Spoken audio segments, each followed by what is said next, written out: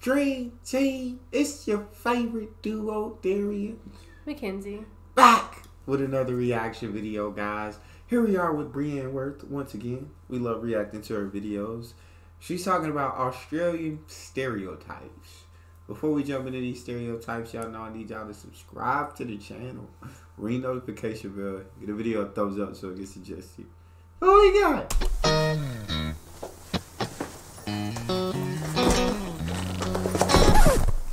Just thought it might be good to teach you how not to sit on a chair. Alright, now that that's out of the way, I'm going to need you to pull your head in, mate. Stop mucking around. Hello.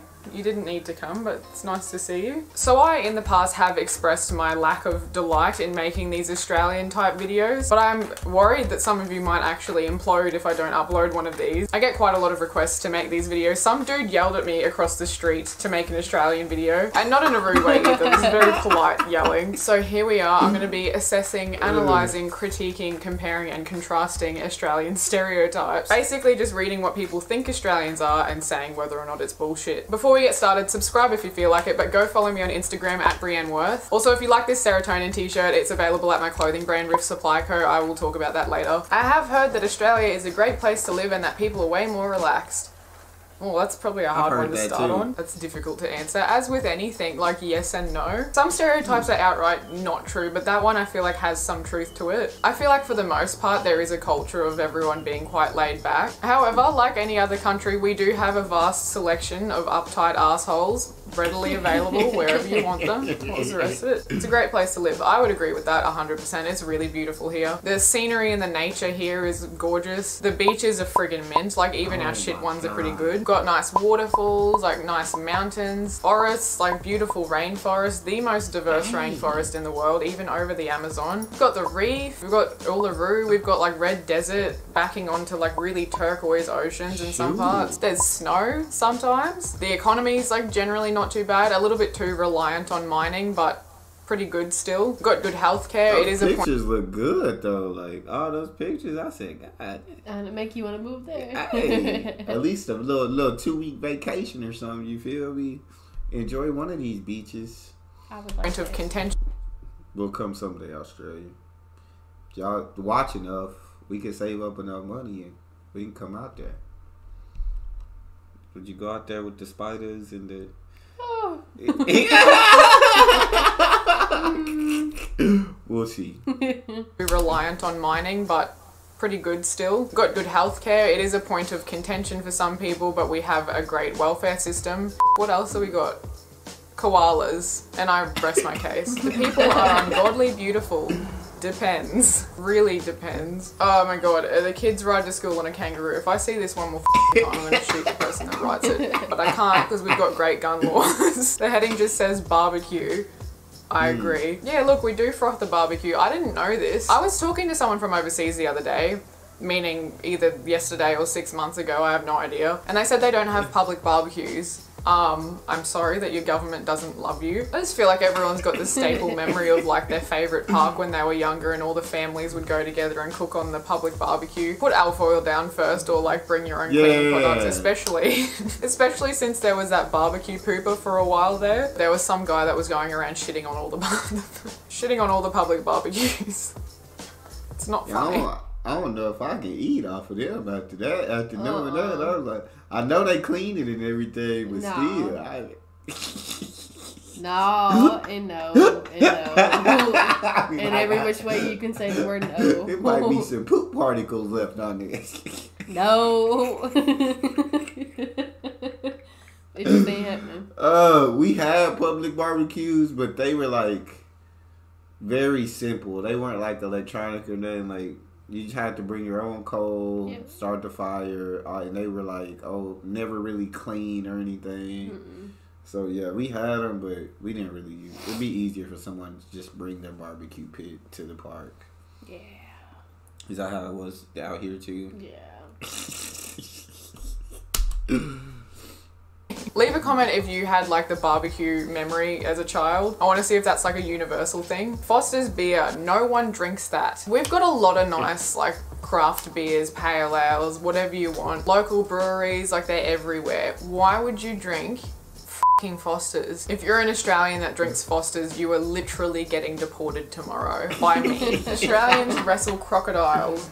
No, we don't. There is a handful of Australians that might wrestle crocodiles for fun, and I think it just ends at the Irwin family. We don't have alligators. Alligators are quite docile compared to like saltwater crocodiles, which is what we have here, which are animals that have just basically won the evolutionary jackpot. Saltwater crocodiles can live for months and months and months without any food, and they just sit there perfectly still and wait for something to come past and use all that energy grabbing it rather than like hunting it down. They are super intelligent for a lizard. Don't quote me verbatim on this, but there was that that instance where there were a group of campers and they were kind of camped near this river or something, and they'd been there for a few days, and they're kind of, obviously humans have a routine that they get into. Saltwater crocodile was watching them, learnt their routine, and then attacked based on when he knew they were sleeping in the tent. I don't know why the croc is a he, but it is now. Speaking of waiting and lurking, their whole body is designed. Their body is like this and their two eyes go up like that so that they can be completely submerged and no one can see them, and they can still have their eyes above the water so they can see everything that's happening. On top of that, they are 100% pure muscle. If you hold your hand out like this for a while, it'll start to shake eventually, same as if you use any of your muscles for too long. Crocodiles can hold like perfectly still, eerily still, not disturb the water, not do anything, just hold 110% still so as to not disturb the water above them when they are lurking. They have ridges on their backs, I don't know what they're called, not scales, but if scales were like on steroids, those things are apparently designed in such a way that they like redirect water, so when they're like moving under the water they don't disturb the top layer of water or something like that. Just look into it, honestly look into it, it's amazing. They're cold. I was gonna say, it sounded like she done did her fair share of crocodile research. Now I'm fascinated. I feel like I'm in class right now being educated. I swear, I'm like, what if? I love it though, but yeah, God, months without eating got me. I said months. Months. You can't go 3 hours. She not lying. Like, I gotta eat. To go months is insane, bro. But I guess they have on the evolutionary race. It only makes sense. Water or something like that. Just look into it. Honestly, look into it. It's amazing. They're cold-blooded, so if they can't eat for a while, they can just sit there and they don't, basically not using any energy whatsoever, and they'll just wait for food to come to them. Crazy. Much like myself. They have this transparent eyelid that goes over their eye when they're diving so they can still see underwater, but their eye is protected. They can close their ear flaps so water doesn't get in. They have a flap in their throat that closes so that they can eat and not swallow water and drown themselves. Like, I'm pretty sure, again, don't quote me on this, I can't be Googling it, I'm pretty sure they swallow rocks to help them digest things. They literally shift their lungs, like move their lungs. Imagine moving your lungs, but they move their lungs to like shift their center of gravity and move themselves up or down on each side of it. So they physically move their lungs around like floats. And I'm not even getting into a crocodile's jaw and all the like force and mechanisms going on with that. This was supposed to be a video about stereotypes, not my favorite crocodile facts. Anyway, we don't wrestle crocodiles, I think is the point of that message. For all of those reasons, we don't wrestle them. Most of Australia is desert. I mean, yeah, no, that's true. But most of the population lives something like within an hour's drive of the coastline. People do live in the desert. Don't know why. Australians are self-absorbed. I would be inclined to agree with this. Case in point, the popularity of these videos and the people who watch them. Anytime an Australian achieves anything, the whole country steps up to claim it. I don't think that's necessarily a bad thing, and I also don't think it's unique to Australia. I think every country does this to an extent. I do think it could be because Australians are not like internationally represented in the media very much. Like growing up, for example, you're far more likely to see like American actors or British actors in movies, and you're less likely to see Australians, and even less likely again to see them as Australians and not like pretending to be American or British or whatever it is. Obviously there's heaps more Australian actors everywhere now, but maybe the reason we do get like quite excited when there's like Australian like media representation, whether that's in a YouTube video or a movie or sports, whatever it is, maybe it's just because we don't see it as often as everyone else, you know? So yeah, probably a bit self-absorbed, I don't know. Aussie speak. I will say they produced Margot Robbie, so you gotta love the land down under for Margot Robbie. You feel me? I do love Margot Robbie. She's an incredible actress. Yes, she is. Like, there's another one too. I'm struggling to remember her name, but she's a hilarious actress. She's the mother from the movie with Mark Wahlberg and they adopt the kids. Yeah, and if I'm not mistaken, you know who Jacob Elordi is? Yeah. Yeah, he's from there too. Yep, he is. Hugh Jackman. I got some dope actors and actresses. I mean, they Australia. produced Jacob. You said what? They produced Jacob. She said enough said. Enough said. That you had me at that. Yeah, I feel that's how I feel about Margot. Speak Australian, not English. What? The language we speak is definitely English. Loosely. Very loosely. Every animal is trying to kill you. I think we like to play this one up a bit, but no. We've got like the worst kind of crocodiles, saltwater crocodiles, obviously. Box jellyfish, shit scared of those. Irukandji jellyfish. The blue-ringed octopus can kill you in like 3 minutes. 8 or 9 out of 10 of the world's most deadly snakes. Not a good stat. Cone shells. You pick up a shell at the beach, put it to your ear, and you get like harpooned by this little animal that kills you. Stonefish. We've got stonefish. Oh, like we've got sharks. Heaps of sharks. Forgot spiders. We've got so many spiders. I'm not even going to go into all of them. We've got so many venomous spiders. They're all the bad ones, I guess. And then there's like the tier below that are just incredibly painful but won't kill you. There's plants. That'll f you up for the rest of your life. Stinging tree is a classic. If you brush up against it even a little bit, it puts all of these like harpoon-like spear things, microscopic whatever it is, into your skin. Can't really get them out ever. Super, super painful apparently, and the pain like doesn't go away for months. And even after years and years and years, if you scratch it or something, it still hurts. Hair never grows back in that spot. It's like it's a whole thing. Got waiter wiles. Did she say your hand never go back in that spot? Hair. Oh, I was about to say, what? What do you mean? I mean, the fact that a tree does that. I know.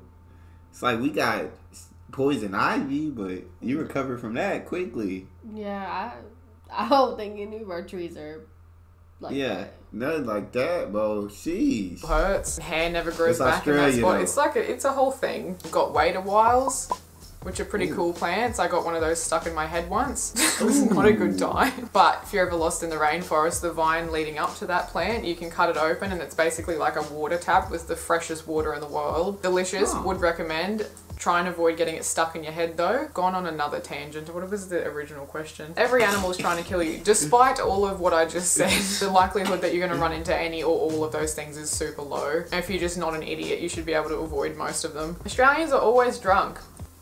Probably. I feel like the younger generation is significantly less drunk than the older generation. So adolescent drinking fell from 45% in 1999 to 25% in 2015. Pretty big jump. 18 to 24-year-olds dropped as well. But older Australians are either not slowing down their drinking or they're actually increasing. So good job, guys. Make of that what you will. All Australians are really, really tan. For the most part, I think that's a fat no. I see quite a lot of pasty people around. It never snows in Australia, it's just always hot. It snows sometimes. Don't ask me where, but it does. Threadbow, snows there. And even though it's hot so frequently, it's not always hot. Exhibit A, wearing a jacket. Scared to look up the temperature now because I'm gonna look like a little bitch. I grew up in the tropics, I can't handle the cold at all. It's 23 degrees, so that's cool. I'm cold, but I would say that's cool for most people. I don't know, don't at me. Australia has no culture of what do you call this, sweetie? We do have culture, it's just everyone else's though. Australians live for meat pies, can confirm. Oh, buddy, do I love a meat pie? Oh my god, I'm sad the bakery. Would you eat a meat pie? Probably not. You probably, would you try one? Probably not. Why wouldn't you try a meat pie? It doesn't even sound good. It's like, it kind of looks like, I've never had one obviously, but it looks like those pot pies, like crust wise, and then you like fill it with meat. You should already know I'm not gonna eat that. You could try it. You might like it. Do you like pot pies? No. Let's continue with the video. It's closed. Everyone have a local bakery that they like claim is just the best bakery on planet Earth, because mine's down the road and it is literally the best bakery. Oh, it's hard to say though because there's one in my hometown, also the best bakery on planet Earth. If you're in Brizzy, can you comment some good bakeries? Thank you. Aussies also live for Tim Tams. I do. Aussies wear thongs all day every day. Bold of you to assume we wear shoes at all. All Australians have a pet koala. Shocked and upset that I don't. The people spamming me to make another one of these, and the guy who yelled out. I think that's all for the Australia stereotypes. That was fun though. I always enjoy learning about Australia, and some of these stereotypes are just wild. Like you ride a kangaroo to school is just dumb. Ride a kangaroo. Like everybody has a pet koala, just dumb. Like some of these are stupid, and then some of those are spot on, and some of those I just don't know because I've never been there. But that's all we got for this one. If y'all have a favorite video suggestion, subscribe to the channel, ring notification bell, the video a thumbs up so it gets suggested. We out.